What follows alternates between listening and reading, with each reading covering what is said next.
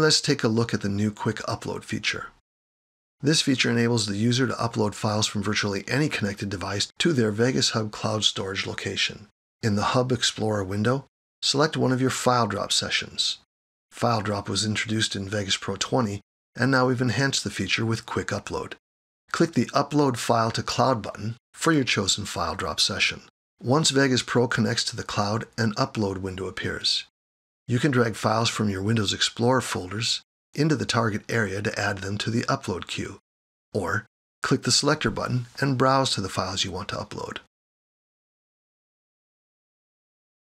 But notice the QR code on the screen. Point your device's camera at that QR code.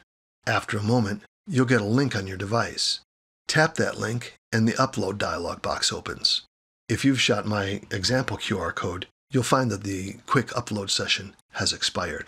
But on your own Quick Upload session, tap the Selector button and navigate to a media file on your device and add it to the Upload queue. When you have the files in your queue, tap or click the Upload Files button. When the upload completes, close the Upload dialog box in Vegas Pro.